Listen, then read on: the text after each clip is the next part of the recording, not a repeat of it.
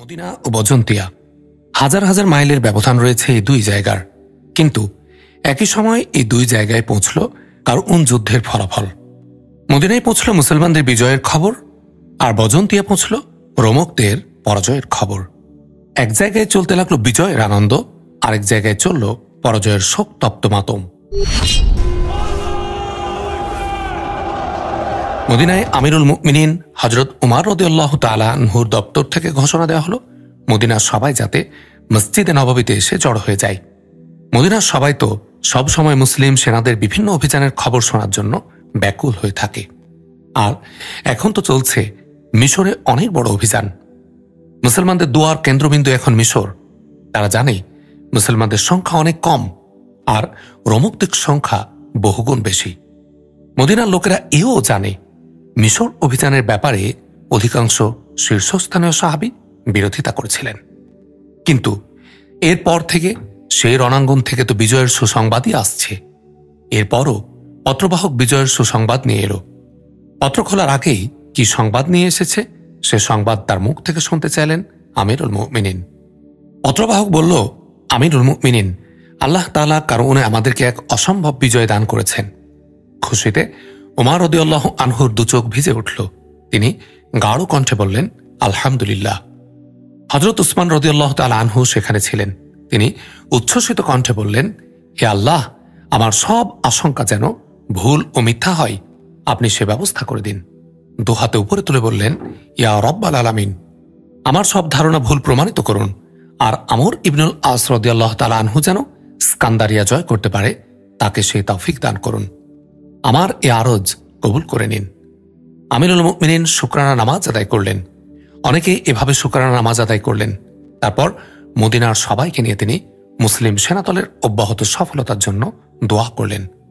দোয়ার জন্য হাত তুলতেই কান্নার রোল পড়ে গেল, চোখের পানিতে ভেসে গেল মদিনার প্রত্যেকের বুক। কারউনের পরাজয়ের সংবাদ রোম সাম্রাজ্যের কেন্দ্রীয় রাজধানী বজন্তিয়া পৌঁছলে কয়েকটি প্রদেশের সমান এই নগরে শোকের মাতম শুরু হয়ে যায়। কোস্তানিস তো আটা বকরির মতো ছটপট করে ওঠে।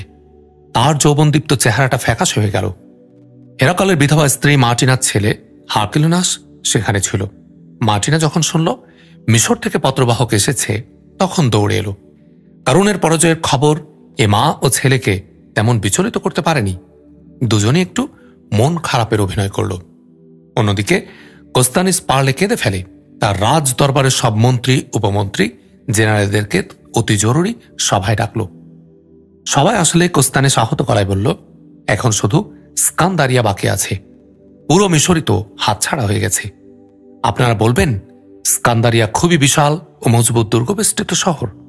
মুসলমানরা এত নগণ্য সংখ্যক সৈন্য নিয়ে স্কান্দারিয়া কোনো মতে আমাদের কাছ থেকে নিতে পারবে না। আপনারা যদি এমন বলেন, আমি বলবো এটা আপনাদের এক দিবা স্বপ্ন। যারা ব্যাবিলন ও কারউনের মতো অজেয় দুর্গ জয় করতে পেরেছে, তারা এই একই সেনাবাহিনী নিয়ে কেন স্কান্দারিয়া জয় করতে পারবে না? ওরা তো স্কান্দারিয়া জয় করে তারপর রোম সাগর অতিক্রম করে সোজা বজন্তিয়া দখল করবে। এক জেনারেল মাথা দুদিকে নাড়াতে নাড়াতে বলল, এটা কখনো হবে না, কারণ মুসলমানরা জাহাজ চালনা বা সমুদ্র অভিযানে একেবারেই অনভিজ্ঞ। রোমক ফৌজের সুপ্রিম কমান্ডার আকলিউনাস বলল, আমার মনে হয় শাহে কোস্তানিসের আশঙ্কা অমূলক নয়। আরবের এই বদ্যুরা যারা নিজেদেরকে মুসলমান বলে থাকে, তারা কিন্তু একেবারে বুদ্ধিহীন নয়, বরং ভালোই বুদ্ধি রাখে। কমপক্ষে এতে যে আমাদের চেয়ে তারা ভালো, এটা বহুবার পরীক্ষা দিয়ে আমাদেরকে বুঝিয়েছে। আমাদের জাহাজের নাবিকদেরকে ব্যবহার করবে মুসলমানরা। কিবতীরাও ওদেরকে সহযোগিতা করবে। ওদের মধ্যে নিশ্চয় অনেক নাবিক আছে, তারা মুসলমানদেরকে রোম সাগর পাড়ি দিতে সহযোগিতা করবে। মিশর থেকে আসা পত্রে স্পষ্টভাবে লেখা আছে মুসলমানদের পরবর্তী গন্তব্য স্কান্দারিয়া।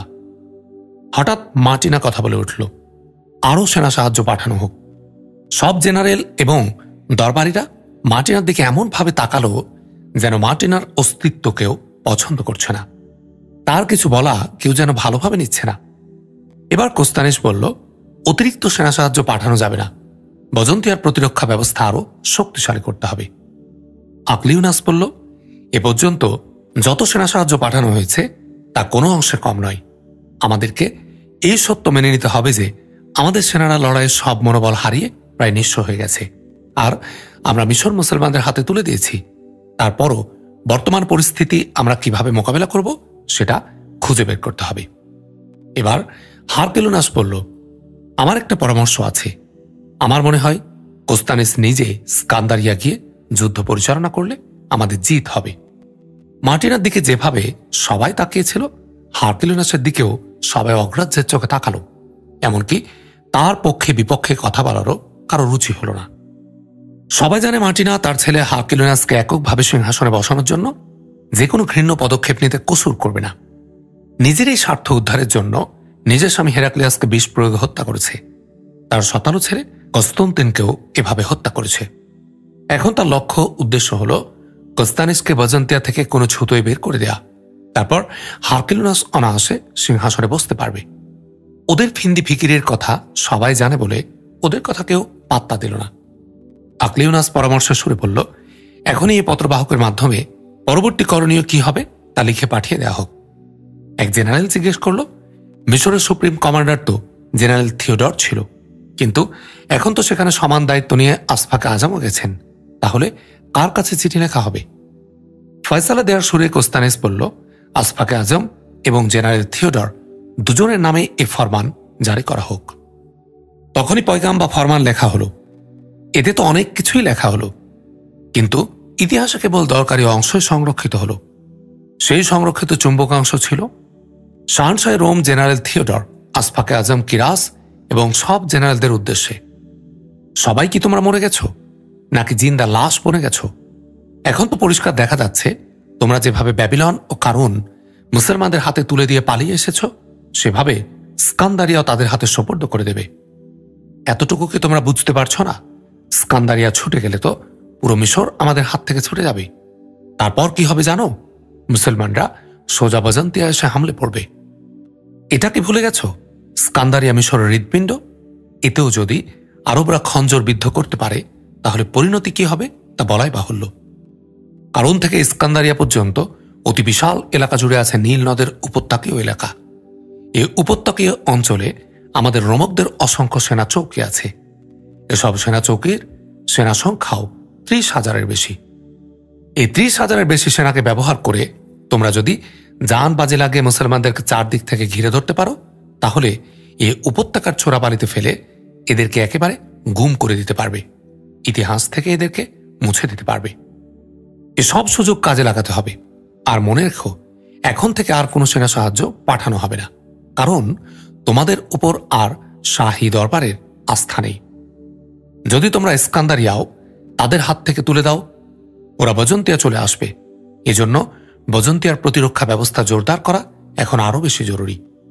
স্কান্দারিয়া হারানোর আশঙ্কা প্রকট হয়ে উঠলে তোমরা সমুদ্র বন্দরের সবগুলো জাহাজ, ছোট বড় সব নৌকা জ্বালিয়ে দেবে, যাতে সেগুলো মুসলমানদের কোনো কাজে না আসে। এটাও শুনে নাও, স্কান্দারিয়া রক্ষা করতে না পারলে পালিয়ে কিন্তু বজন্তিয়া অভিমুখে আসবে না। এখানে কেউ তোমাদের চেহারা দেখতে চায় না। সেক্ষেত্রে সমুদ্রে ডুবে মারাটাই তোমাদের জন্য নিরাপদ হবে। আসফাকে আজম কিরাসের কাছে এটা স্পষ্ট হওয়া উচিত ছিল, আপনি অনেক বড় দাবি করে এখান থেকে গিয়েছিলেন। আপনার ও সেনাবাহিনীর জন্য এখন দরকার হলো আসল ও খাঁটি খ্রিস্ট ধর্মের প্রচার প্রসারের কাজ আরও বাড়ানো। আপনি আরেক আসফাক বিনিয়ামিনকে সঙ্গে নিয়ে নিন, আর কিবতীদেরকে সেনাদলে যোগ দেওয়ার জন্য উৎসাহিত এবং অনুরোধ কার্যক্রম চালিয়ে যান। তাদেরকে বলুন, শাহে হেরাকল যে তার নিজস্ব খ্রিস্টবাদ চালু করেছিলেন, সেটা একমাত্র পুরো জাতিকে বিভিন্ন ফিরকায় বিভক্ত হওয়া থেকে বাঁচানোর জন্য করেছিলেন। সেনাদলকে ধর্ম ও মুসলমানদের ব্যাপারে সতর্ক করে তুলতে হবে। এই 10-12 হাজার মুসলিম সেনাকে পরাজিত করা কঠিন কোনো কাজ নয়। এটাও মনে রাখতে হবে, মুসলমানরা অনবরত লড়াইয়ের মধ্যে রয়েছে। ওরা ভীষণ ক্লান্ত। ওদের এই শারীরিক দুর্বলতাকে কাজে লাগাতে হবে। তখনই পত্রদূতের মাধ্যমে সেটা পাঠিয়ে দেয়া হলো। এই ফরমান যখন লেখা চলতে থাকে, তখন মার্টিনা উঠে চলে যায়। সবাই ভেবেছে তাকে কোনো গুরুত্ব দেওয়া হচ্ছে না বলে সে চলে গেছে, কিন্তু তার এখান থেকে যাওয়ার উদ্দেশ্য আসলে এটা ছিল না। রাষ্ট্রীয় যত পত্রদূত আছে তাদের সাথে মার্টিনার গোপন সম্পর্ক আছে। সবাই তার জালে বন্দী। তাদেরকে সে 2 হাতে উপহার উপঢৌকন দিয়ে থাকে। মার্টিনা জানে পত্রদূত তার কাছে এসে তারপর সেখান থেকে রওনা দেবে। মার্টিনা এসেই দ্রুত চিঠি লিখতে শুরু করল। লেখা হলে সেটা একটা কাপড়ের বন্ধনীতে ভরে প্রস্তুত করে রাখল। পত্রদূত শাহী মহলের পত্র নিয়ে সোজা পথে না গিয়ে মার্টিনার মহলে চলে গেল। সে এদিক ওদিক দেখে মার্টিনার কামরার কাছে গিয়ে দাঁড়ালো। মার্টিনা তাকে ফিসফিস করে ভেতরে যেতে বলল। পত্রদূত ভেতরে যেতেই তার হাতে একটা কাপড়ে মোড়ানো চিঠি দিল মার্টিনা। বলল, এই চিঠি একমাত্র কিরাস পাবে, আর কেউ নয়।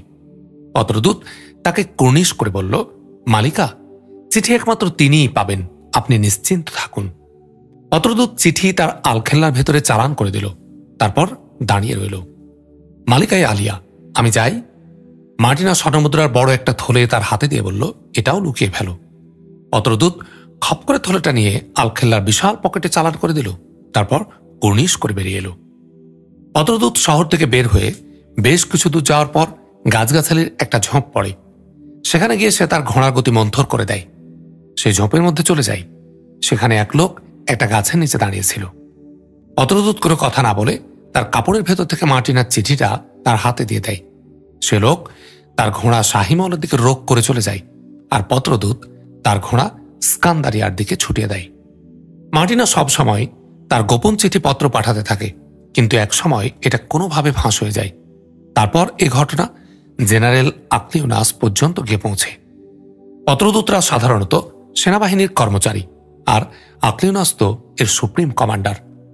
এ ঘটনা ফাঁস হওয়ার পর আকলিউনাস সব পত্রদূতকে গোপনে ডেকে বলে দেয়, মার্টিনা যদি জেনারেল থিওডর বা কিরাসের নামে কোনো পত্র দেয় সেটা নিয়ে নেবে। তারপর শহরের বাইরে বিশেষ পোশাকে এক লোক দাঁড়িয়ে থাকবে, তাকে সেই চিঠি হাওলা করে দেবে। কখনো যদি মার্টিনা জিজ্ঞেস করে তাহলে বলবে চিঠি পৌঁছে দিয়েছ। মার্টিনার এটা প্রথম চিঠি ছিল যেটা রাস্তা থেকেই ফিরে আসে। পত্রদূত বেশ খুশি ছিল মার্টিনার কাছ থেকে সে বিশাল উপহার বাগিয়ে নিয়েছে। অন্যদিকে তার বাহিনীর সুপ্রিম কমান্ডারকেও সে খুশি করতে পেরেছে, কারণ সে কিরাসের নামে দেয়া মার্টিনার চিঠি সুপ্রিম কমান্ডারের লোকের হাতে ফিরিয়ে দিয়েছে। মার্টিনার চিঠি সে রাতে আকলিউনাসের হাতে পৌঁছে যায়। আকলিউনাস চিঠি পড়ল। সে বিস্মিত হল মার্টিনার চিঠির ভাষা দেখে। কিরাস যেমনই হোক আশফাকা আজাম ছিলেন। যে কোনো অবস্থাতেই তিনি সম্মানের পাত্র, কিন্তু মার্টিনার ভাষা প্রয়োগে মনে হচ্ছে তিনি তার সমবয়সী। কারুন থেকে পালিয়ে জেনারেল থিওডর সোজা স্কান্দারিয়া পৌঁছল। এ পরাজয়কে সে তার নিজের ব্যক্তিগত পরাজয় মনে করে আহত সিংহের মতো ক্রোধে ফেটে পড়ল। তার মাথায় এখন আর সালতানাতের রোম নয়, বরং মালিকায় মার্টিনা ভর করল। মার্টিনা তাকে লোভ দেখিয়ে রেখেছে। মুসলমানদেরকে মিশর থেকে বের করতে পারলে তাকে পুরো মিশরের গভর্নর বানিয়ে দেবে। থিওডর জানে একমাত্র মার্টিনার পক্ষে এটা সম্ভব। থিওডর স্কান্দারিয়া একা যায়নি। কারউন থেকে স্কান্দারিয়ার পথে শত শত মাইলের উপত্যকা এলাকা, এসব জায়গায় রয়েছে অসংখ্য সেনা ছাউনি। আবার কোথাও কোথাও ছোট বড় বড় শহর উপশহর, এর মধ্যে কিছু আছে দুর্গ। এসব শহর বা উপশহরে থিওডর কিছু কিছু করে সৈন্য রেখেছিল। এবার এসব শহর উপশহর দিয়ে যাওয়ার সময় কিছু কিছু সৈন্য নিজের সঙ্গে নিয়ে স্কান্দারিয়া পৌঁছল।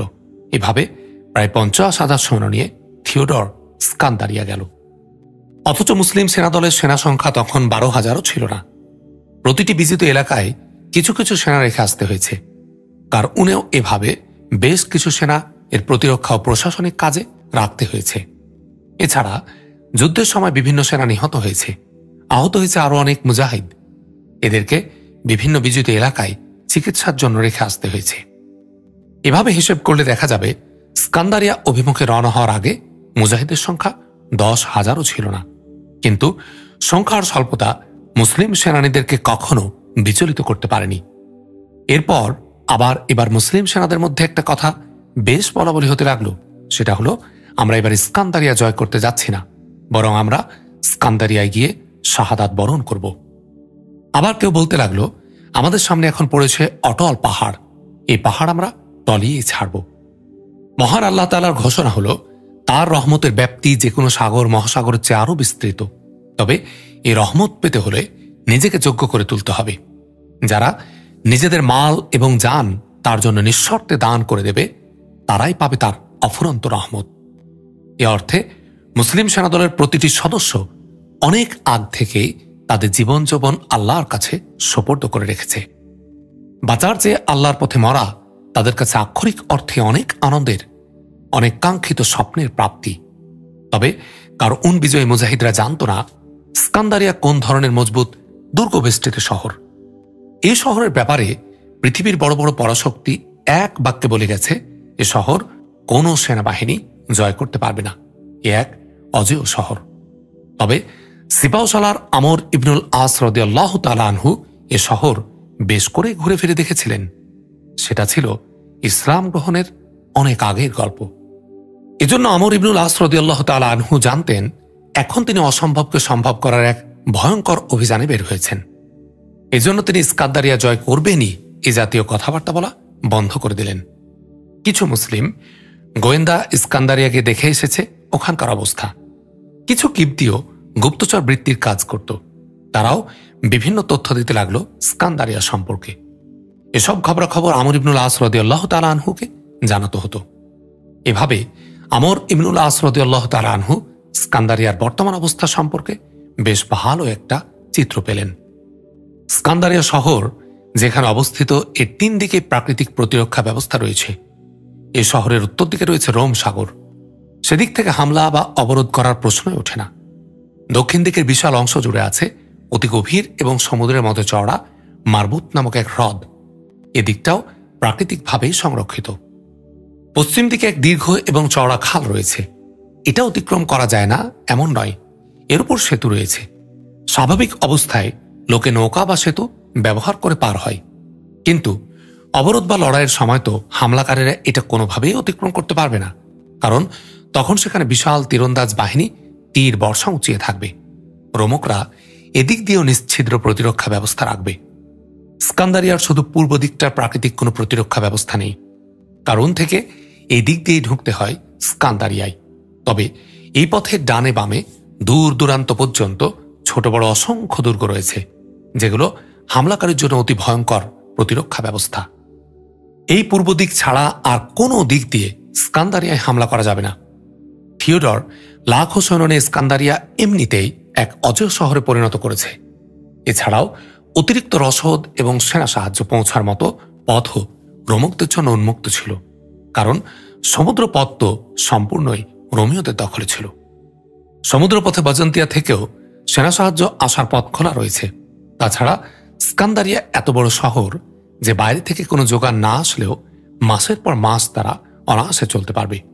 এর মধ্যে সিপাহসালার আমর ইবনুল আস রাদিয়াল্লাহু তাআলা আনহুকে তার গুপ্তচররা খবর দিল যে স্কান্দারিয়ায় বসে জেনারেল থিওডর রোমকদেরকে মুসলিম বাহিনীর বিরুদ্ধে এমনভাবে খেপিয়ে তুলেছে, তারা বলাবলি করছে মুসলমানগুলো এখানে আসছে না কেন, কবে আসবে।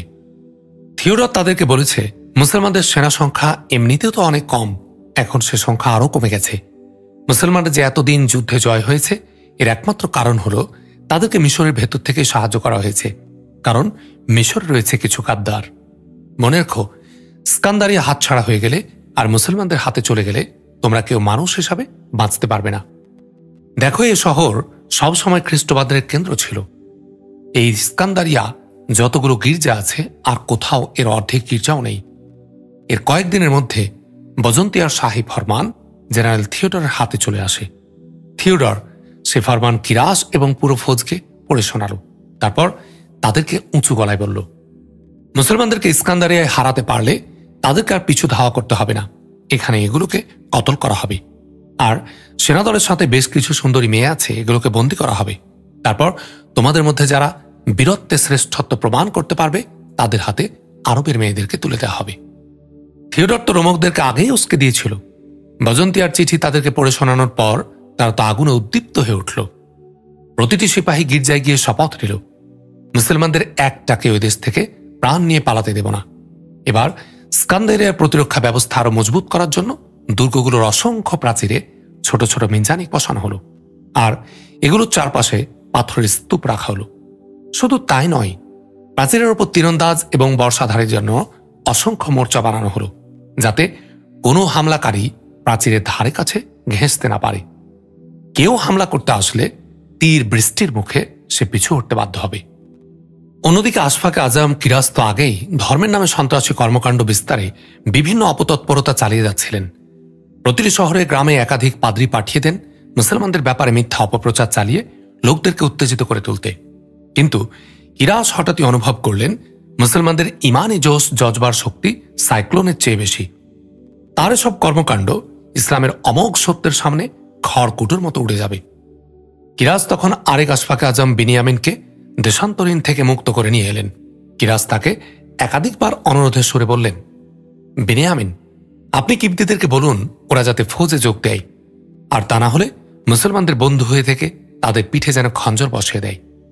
বিনিয়ামিন কাষ্ট হেসে বললেন, ভাই কিরাজ, ওদেরকে পাইকারি দরে হত্যা করার আগে যদি আপনারা এই ধরনের প্রস্তাব দিতেন তাহলে কিবতীরা তা কখনোই প্রত্যাখ্যান করত না।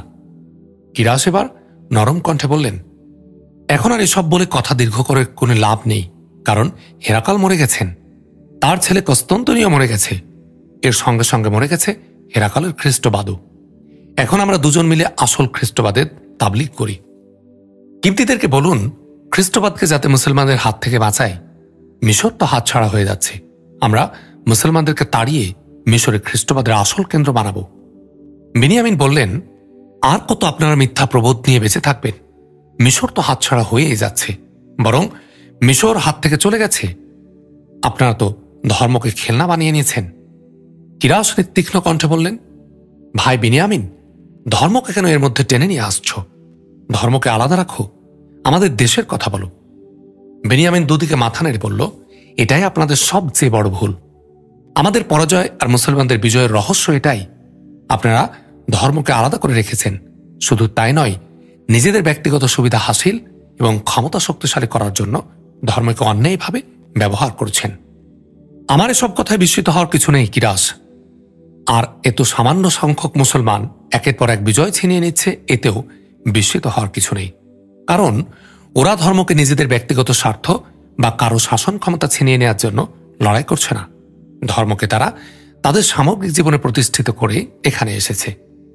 আপনি তো ধর্মীয় সর্বোচ্চ নেতা, আর এখানেই সবচেয়ে বিস্মিত হওয়ার কথা যে আপনি নিজেও ব্যাপারটা বুঝতে পারছেন না।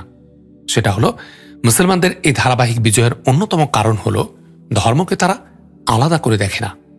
হ্যাঁ, নিজেদের ব্যক্তিগত এবং পার্থিব স্বার্থসিদ্ধির বিষয় আলাদা করে রাখে, নিজেদের জানমালকে তারা দূরে সরিয়ে রাখে, আর ইসলামকে বুকের সঙ্গে লাগিয়ে রাখে।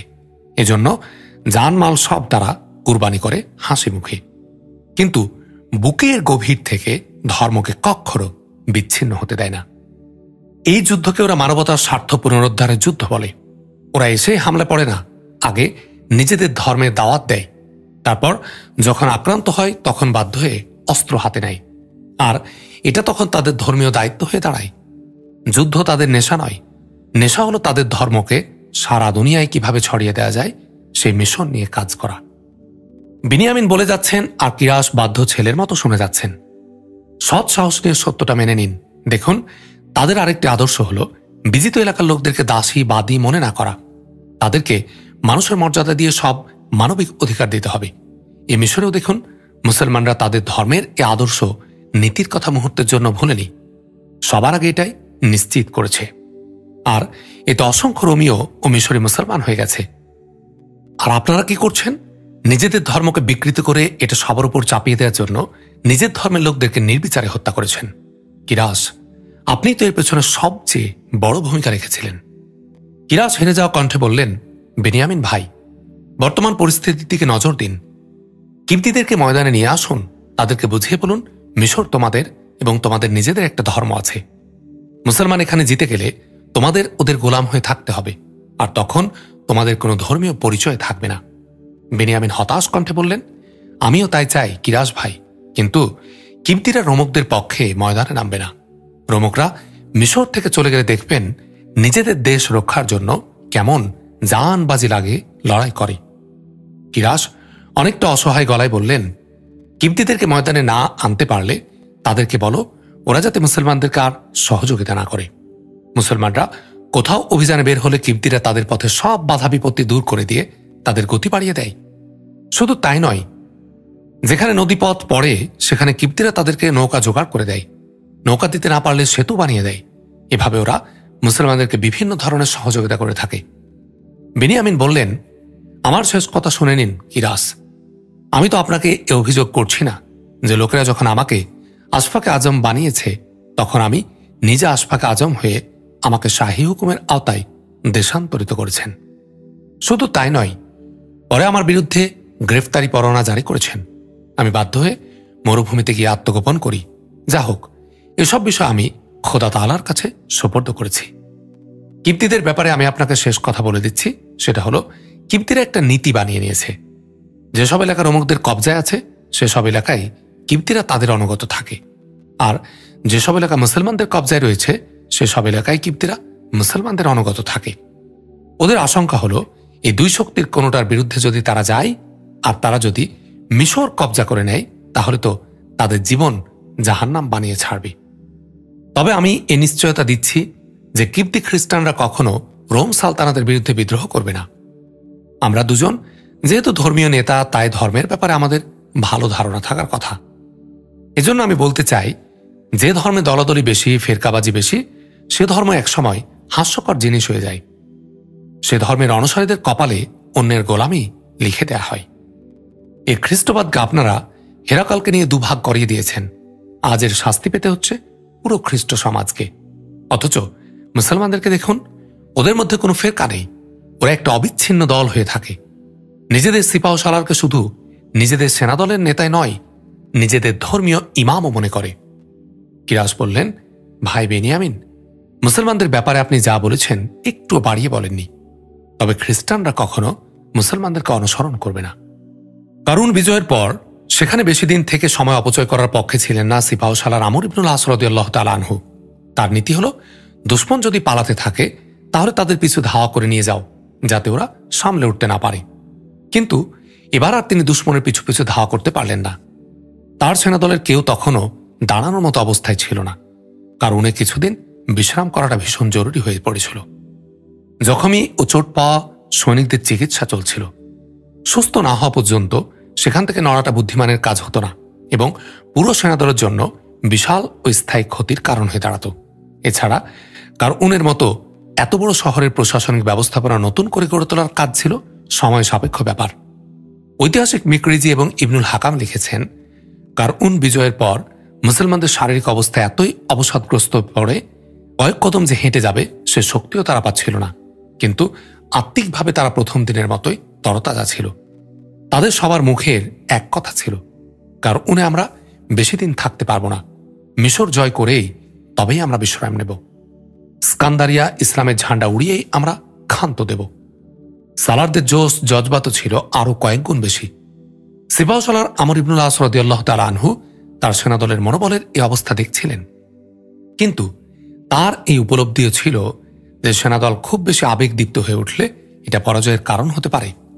তিনি কয়েকবারই তার সেনা দেখে কথা বলেছেন, জজবা ও আবেগে ডুবে গিয়ে পরবর্তী লড়াইয়ের টেকা যাবে না।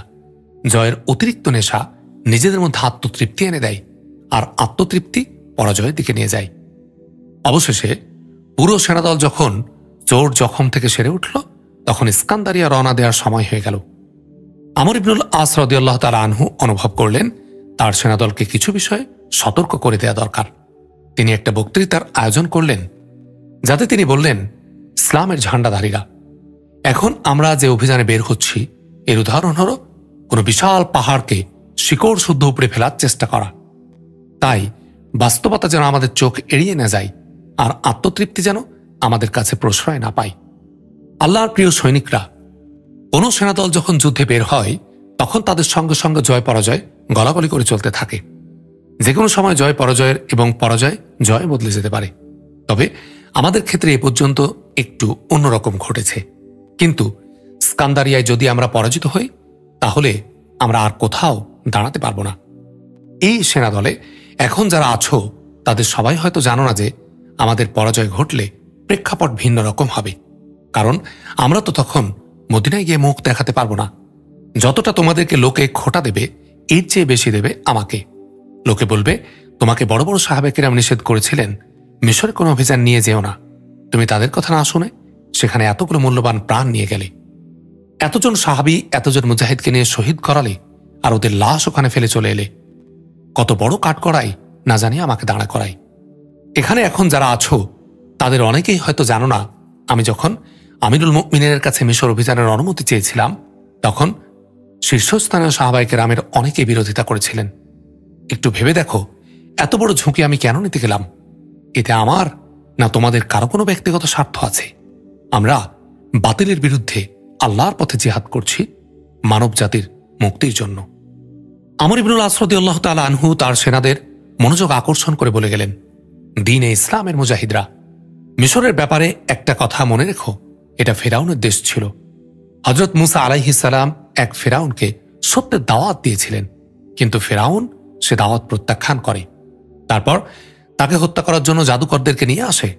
আল্লাহ তাআলা হযরত মুসা আলাইহিস সালাম এর লাঠিতে অলৌকিক শক্তি দান করেন। এতে সব জাদুকরের জাদু ব্যর্থ হয়ে যায়। এ তো বিশাল কাহিনী।